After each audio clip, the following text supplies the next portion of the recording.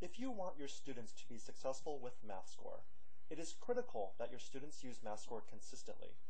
In the past, students never really knew if they were doing enough work to satisfy the teacher's wishes, but that has all changed with the introduction of our weekly goals feature. Now I will log in as Sally. At the moment, I have earned 0 stars. Now I will do some worksheets.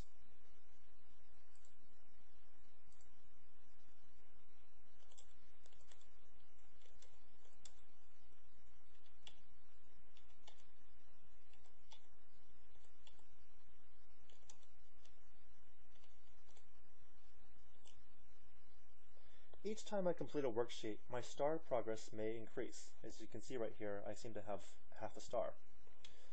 The progression of the stars is based on my engaged time. The time requirement for earning stars is controlled by the teacher. Since this is a demo, I have set the requirement artificially low so you can see fast star progress.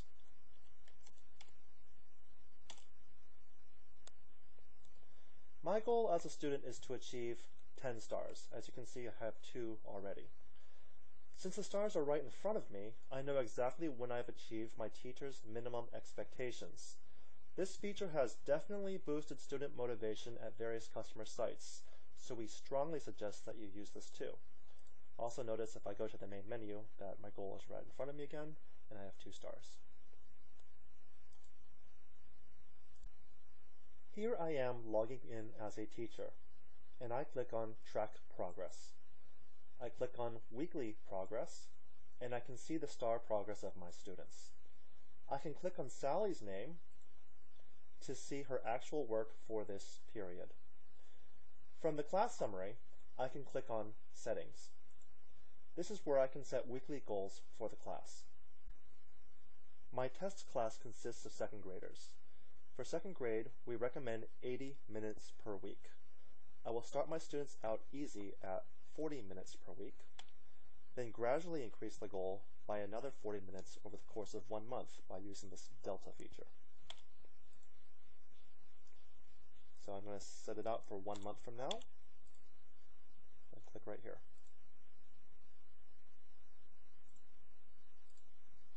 So you can see here, we start at 40 minutes per week, and then it moves up 50, 60, 70, then 80. I intend to keep it at 80 minutes per week from this point onward.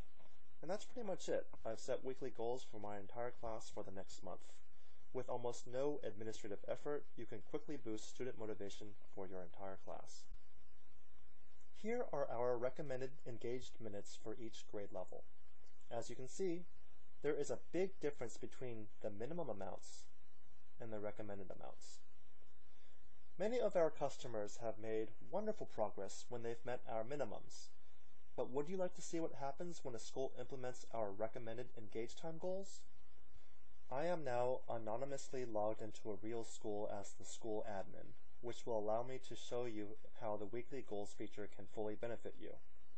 Everything you see me do can also be done when logged in as a teacher. Just click on Track Progress and you will get a very similar menu. For starters, let's look at the entire first grade. The last complete week was the week of February 3rd. And you can see that the class averaged 10 stars. February 3rd, by the way, is a Friday. Our weeks go from Friday to Friday so that on each Friday, the teacher can review the results and recognize stand-up performances for the week.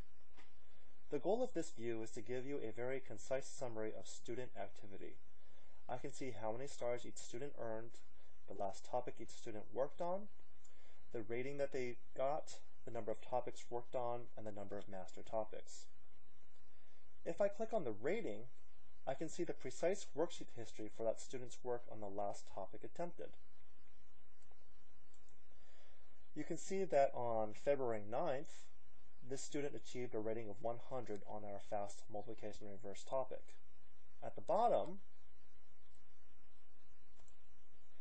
I can get a high-level summary of all worksheet attempts for that topic. I can click on any column header to sort by that column. When I click on Last Topic, I can get a nice sense for the relative progress of my students. Please notice that some students have a C or an S next to their ratings. C means you should be concerned about the student's progress, and S means the student is absolutely struggling. It is absolutely vital for you as a teacher to react to this data and take the right actions. In the case of math facts, that is truthfully a challenging rote memorization skill. Tutoring might not be essential, but providing words of encouragement may be helpful in this particular case. Whenever a student masters a math facts topic, show your excitement for that student so that others are inspired to succeed as well.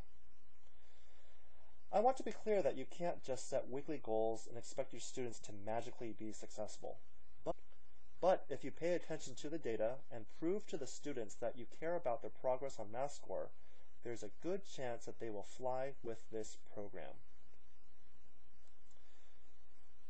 If we go back a few weeks, you can see that for this entire grade level, consisting of 89 students, they've been very consistent. This is very exciting usage. If I click on Settings, you can see that these students are expected to achieve 60 minutes of engaged time per week. See that? That's what it takes to earn 10 stars. And here you can see the most active student achieved 30 stars in only 1 week. You might be wondering exactly how engaged time is calculated. First of all, consider the problem that we are solving. When students are at the computer, they all appear to be productive. You might be duped into thinking that everybody is learning.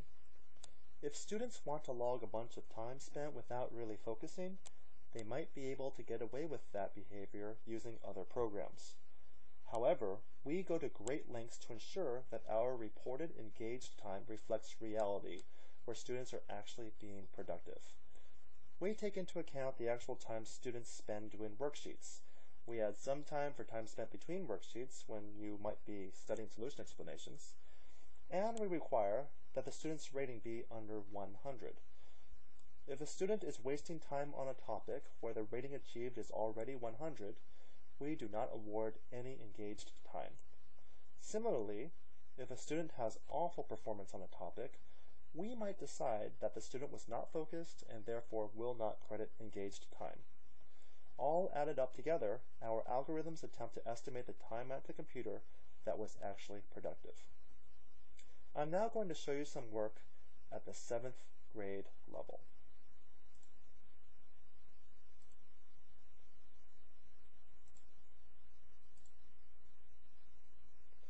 What you are going to notice is that a lot of 7th graders are actually working on Algebra 1 topics. Look at those names. If I click directly on the name of a topic, I can instantly see how the entire class has performed on that topic. Here I will click on integer subtraction. With this view, you can see how the entire class did with integer subtraction. If I sort by practice rating, you can see the students that didn't do any work at all, and you can see the students that tried it. You'll notice that one student here has a rating of 80, has done 39 worksheets, and everybody else has actually mastered this topic. That's really good news. You can see some students even work really hard, 131 worksheet attempts, 180 worksheet attempts. But again, the good news is all of them eventually mastered this topic. The other thing I want to call attention to is the weekly goal assigned to these students. So I'm going to click here, I'm going to click on settings. As you can see, 180 engaged time minutes have been assigned each week, which meets our recommendations. This is ambitious, but it is plainly clear that the students are capable of meeting such high standards.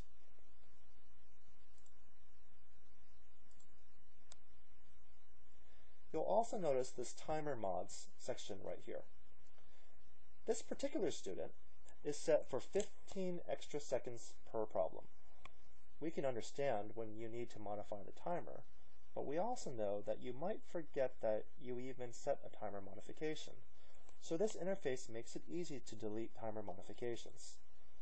At the bottom of the page, you can click on Reset Timer Modifications. Doing so will wipe out padding so your students can all experience the topics as intended. I want to be very clear that padding extra time for your students must be done with extreme caution. Our data conclusively shows that students are far less likely to actually be proficient when they master topics when the timer is completely disabled, or when lots of time is padded to each worksheet. It is so common for teachers to notice a little frustration with a student and immediately conclude that the timer should be disabled. There are exceptions to every rule, but in general, we ask that you be a little stubborn before you give in by padding time or disabling the timer altogether. Last but not least, I want to show you one more weekly progress feature.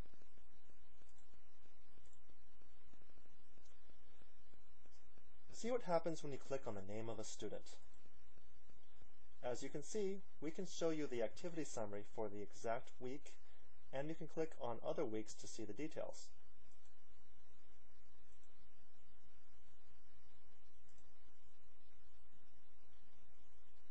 Now this particular week looks potentially amazing. Let's click on that. It does look amazing, doesn't it? But I do want to point one thing out.